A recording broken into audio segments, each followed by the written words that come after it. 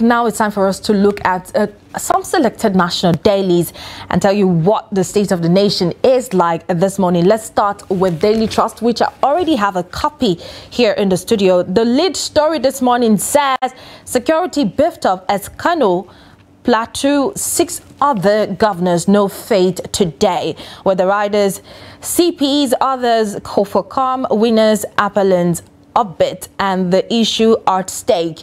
Get details of that on page 4. At the top of that, we have village head, son, 8 others killed in Katsina. That is on page 21. Very sad story there. Let's move on to the next story. It says army denies allegation of poor feeding of troops. Page 31 has details of that story. Bandits abduct 23 in the Federal Capital Territory. Another sad story. Page 12 has details of that story. Below the lead story, we have worry over 50% TSA deductions from aviation agencies. Page 23 has details. A kicker that says Edugate, don't spare anybody, Obi tells Tinubu. Page 14 has details of that story. Man arrested for stealing 20 cartons of Quran Hadith in Kwara. Get details of that on page 21, how it all happened. And then we have a pictorial about a Palestinian Red Crescent personnel check a destroyed ambulance in the central Gaza Strip. Wow. And the last story this morning is on ICJ hearing. South Africa wants Israel held accountable for genocide in Gaza. Get details of that story on page 10. And those are the stories we'll be picking from the front page of Daily Trust newspaper this morning.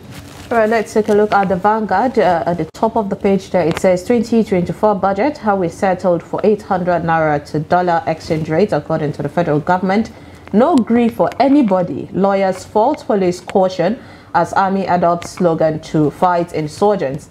Nigerians can't make progress without the federalism. That's according to Ogbong Atta. The major story here says Educate APC governors. Peter will be back Tinubu on probe. Attacks Governor Alia bars a local government chairman from leaving the domains. Alleged $6 billion fraud. Ex-power minister Ogunleye gets 50 million naira bill. New bank CEOs will boost confidence. That's according to NECA, the ASSB5, the analyst. We have 32-year-old bank staff commit suicide over harsh economy. Sad situation there. And the 2024 AFCON, another injury that scare for Eagles as Omar misses the training. You find that sports story on page 31. Now, joining us to review the front pages this morning is Malam Nuruddin Abdullah, the editor of 21st Century Chronicles. Good morning and thank you for good morning. Good morning for being here. So there's a lot happening in the front pages of the national dailies, a whole lot, but I want to get your quick take on, these expectations of what is happening. The major story of the Daily Trust newspaper saying security beefed up in Kano, Plateau, 6 other governors know their fate today. What is your take? I mean, you're from Kano, you're an indigene of Kano. So tell us about, your feeling as a Kano indigene. Okay, I think, principally, this is the first time, particularly in this republic, that we're having very tense political situation with the NNPP and the APC groups.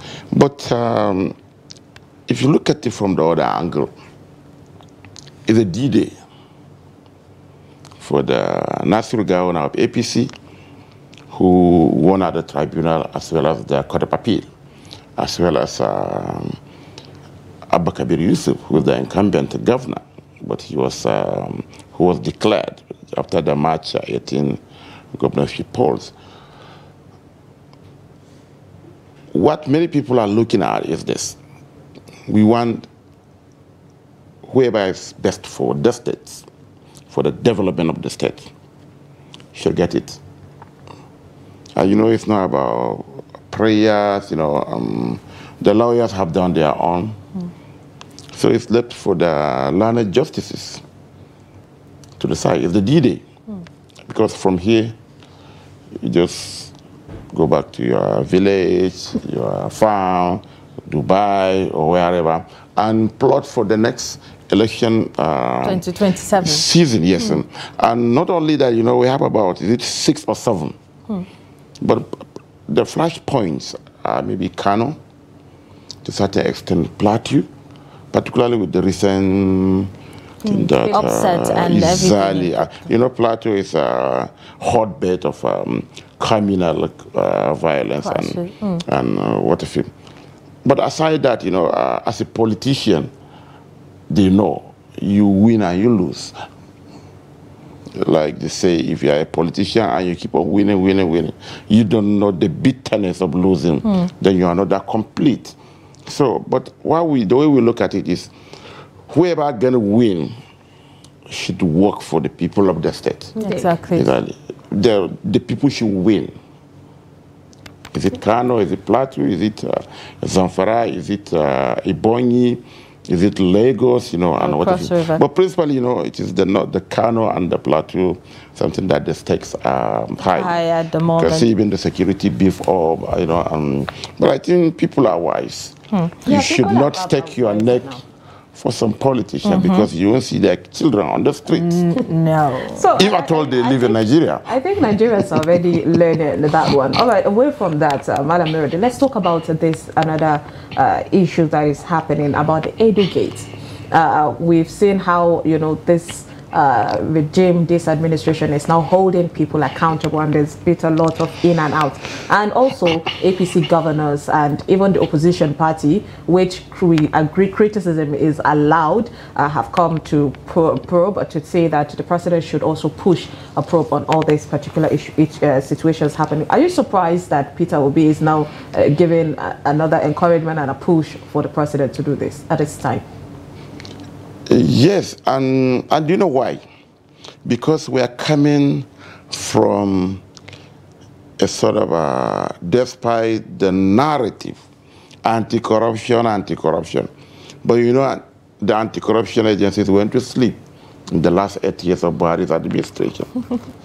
If this thing happened... Did they really sleep? Yeah, they have been snoring. They probably were sleeping with one eye closed. You understand? That is why even you see Peter Obi, Atiku, and what have you.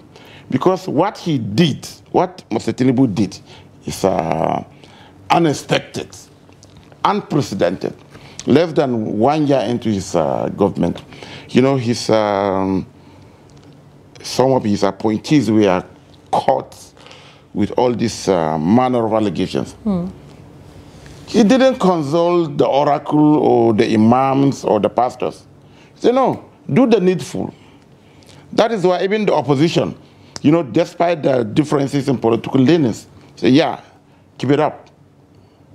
Compared to what happened in the last 8 years, more of this happened. The man will just look at the other way. So, and the same party. And, the president is sending a signal that it will not be business as usual. There are certain people who took certain things for granted. Look at what he's doing with the CBN. Already CBN or AMCON has taken over about 3 banks who were acquired with alleged illicit funds. When the then House of Reps member Kudaji Kasori was banding all these figures, we were laughing. We thought that he was just a clown per se. But now, with what the special investigator did, that thorough scrutiny of that, we realized, okay, the former CBN governor Emefiele opened about 500 foreign accounts. He bought these banks, all manner of things. And if you are during the Buhari's regime, he can receive the report and keep it. But immediately, we have seen the implementation. More people are being called upon to answer for their deeds. And more names have been mentioned. And more names, who knows? Maybe when they go into the palliative, Okay, let's talk about the deteriorating security situation in the Federal Capital Territory. Bandits abducting another 23 after we heard about abductions in the last week. What's your take on this development? I think the way our security agencies, behaving is actually not encouraging. Do you know why? By the time they come up, accomplish certain feats, then they'll go back and relax and allow these bad elements to nose their wounds, recoup and fight back. That's what it is. Look at what's happening even in Kaduna, just on the outskirts of Abuja, the Jere area. About 30 people were reportedly abducted. The Kaduna State Police Command, I think, who's placed under their own territory, they said no, the bandits were actually migrating. You can see that. So what does it mean? During the last administration, kudos to the then CDS, Mr. General Irabo, he secured the Abuja-Kaduna corridor. If you follow the road, you will see all those super camps, you'll see. But it seems that now they have relaxed. And that gives leverage to the bandits to study the situation and strike back. It's the same thing that is happening in Abuja. You remember, I think about 2 years ago when they launched multiple attacks on even the key security arm that protects the city, the presidential guard, the gas brigade. There was massive action against bandits. And they went down. But now they are coming back. So I think maybe they have to devise a plot whereby follow them, crush them once and for all. And don't clear the places that give even them cover. I mean, we've seen the Minister of the federal government, Federal Capital Territory, rather, Yesom Wiki, makes that attempt of, crushing these slums where there's been alleged, a home. That is one. That is one. So but people will complain. People are complaining, but we hope that, of course, they would issues.